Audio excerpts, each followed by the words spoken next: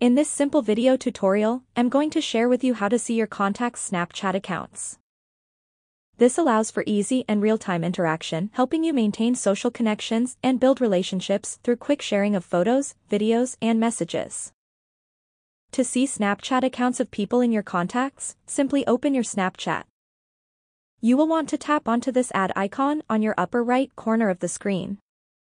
On this page, select on all contacts. You will then tap on Go to Settings. You will land onto this page. Head to Contacts. Mark on the last option of Full Access and still select on Allow Full Access. Get back to Snapchat. Tap on the add icon. Select on all contacts.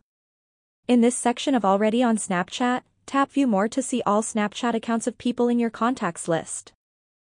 This provides a more personal way to stay updated on their daily lives, hence fostering closer bonds. That's how easy it is to see Snapchat accounts of people in your contacts list. If you have any questions, just let me know in the comments section down below. Please don't forget to leave a like, share and subscribe for more video tutorials like this one.